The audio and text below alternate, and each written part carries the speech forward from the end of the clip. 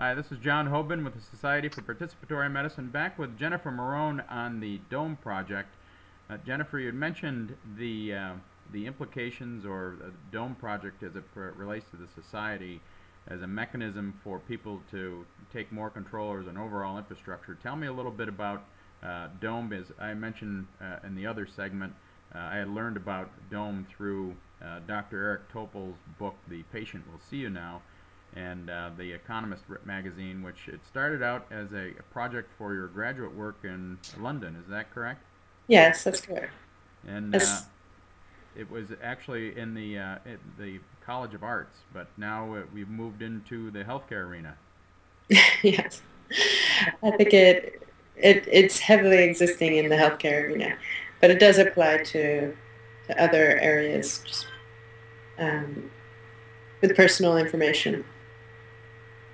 Tell me the timeline, or where are you at now in terms of conceptualizing or production or thinking? How are things going? Well, these things are quite slow. I don't have angel investors behind me. I don't have any um, major funding, and I'm not also a technical person. So it goes little by little. Also, to keep up with constantly changing technologies is also a difficult thing. Products are becoming smaller and more invisible.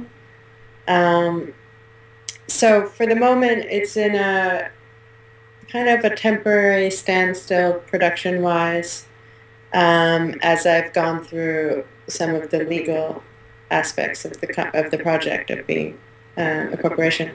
It's also because I don't want it to be a typical startup that will have to go with the whims of investors, which is what we often see with tech companies now. That I prefer that it's something that's built together by like-minded people, rather than just hiring a bunch of developers. So this is something that I would like to say in the interview. If there's anybody interested in working on this together, I'm welcome to speak to you, and I'd be more than happy to have that help.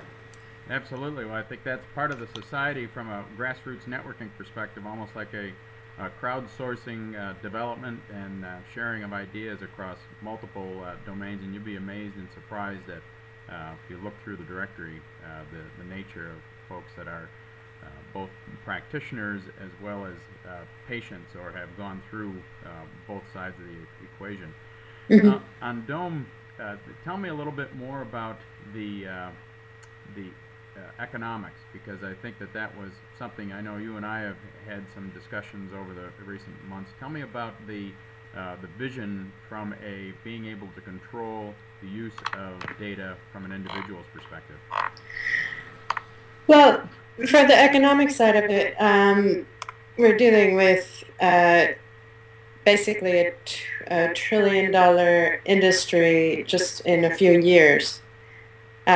Some say just in Europe alone, which means even more so in the States.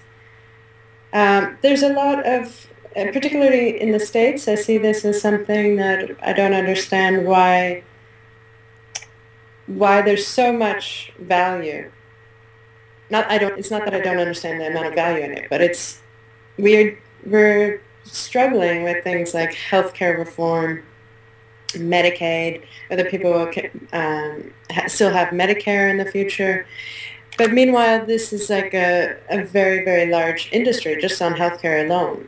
And if I guess politics could step in and create some policies around personal information, and that it belongs to an individual, and that there were maybe alternative structures or institutions like we see emerging now, health banks, but they're still privately owned.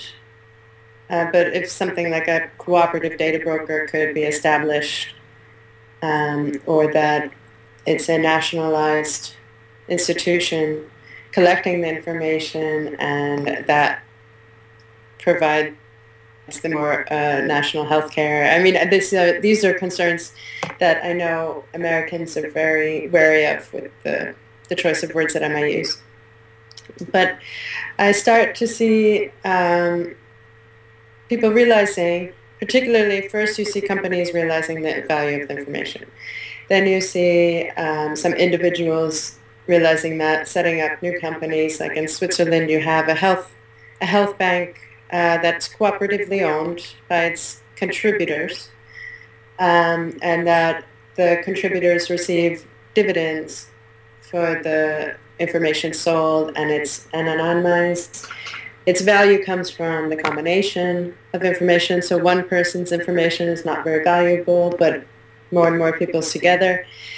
And ultimately, I want people to think of themselves more as producers rather than consumers, that you're constantly generating, therefore you're constantly generating value that currently is being marketed or commodified, and that we don't really know how this information is being used, or what we do know. The economics of scale go on to beyond,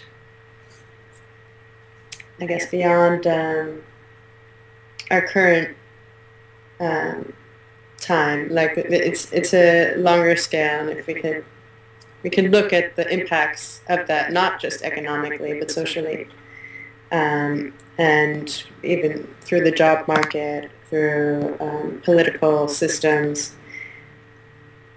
It has great ramifications. So, putting the power in the hands of the consumer. I mean, that was a bit of a long.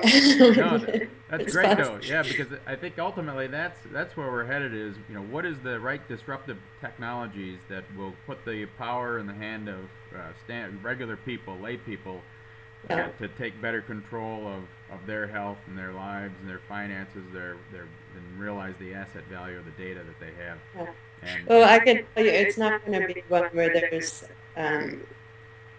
investors that are only allowed to invest because they're being venture capitalists, or shareholders that are not have direct impact base of the product except for a bottom line. Mm-hmm. So I don't trust any or majority of products that are put out there, and you start to see a lot of grassroots projects or individual efforts made to, like we've talked about people who are doing little things because of an illness they have, or they have an issue that they're trying to deal with, and the impacts that they make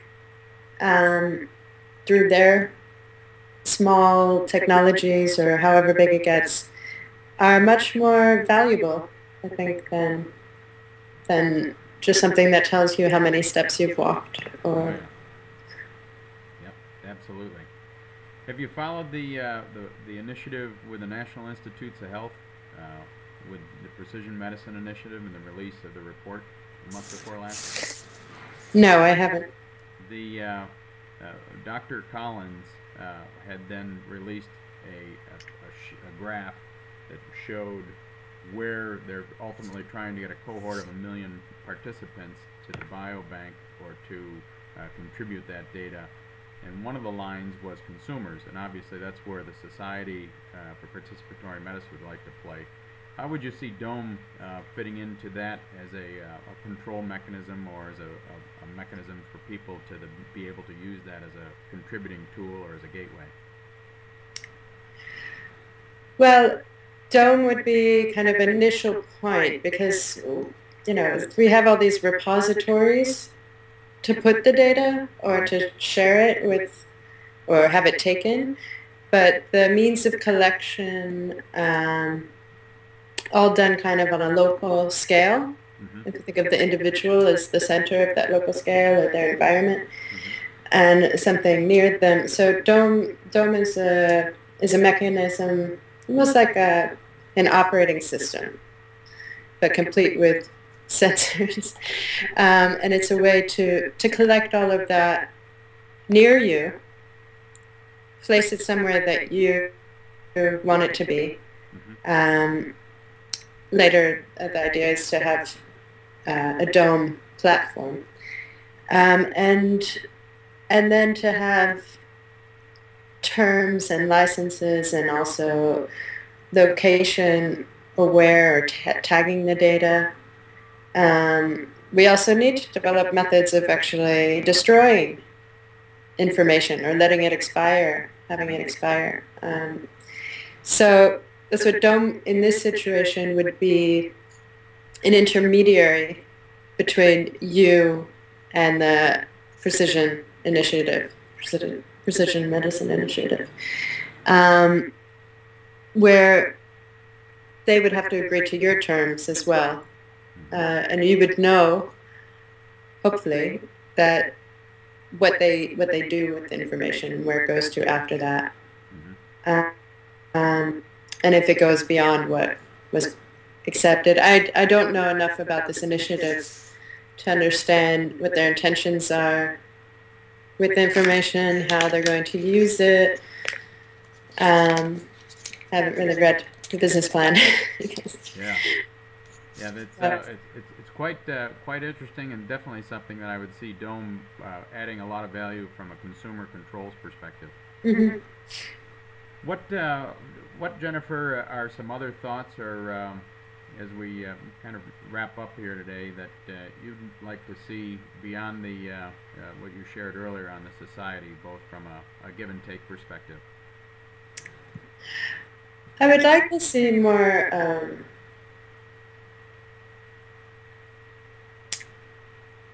I guess more collaboration with between the patients and the doctors, and more transparency about the insurance relationships with practitioners. More understanding of how information one thing I would like to see is more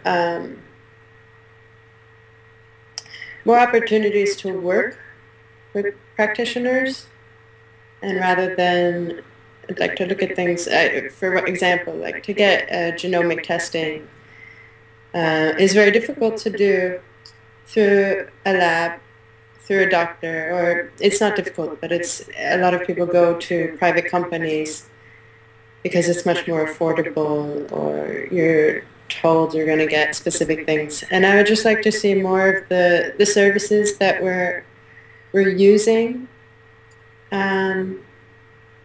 with these private companies, something like more of a discussion with practitioners. I guess I'm a bad person to ask about that, because I haven't been in the States dealing with U.S. healthcare for a long time. But for the Society of Participatory Medicine, I think it's a great foundation that exists, and just more dialogue on my behalf of with practitioners, and like I said, the transparency. Excellent. Well, Jennifer, I thank you very much for joining us today. If people want to get a hold of you, if they didn't see the shorter segment, what's the best way to reach you? By email. Okay. So jennifer.morone, M-O-R-O-N-E, at network.rca.ac.uk. Excellent. We'll put that link also in the newsletter before the video. But thank you very much for joining us today. And this is John Hoban signing off for the Society for Participatory Medicine. Thanks, Jennifer. Thanks, John. Thanks, John.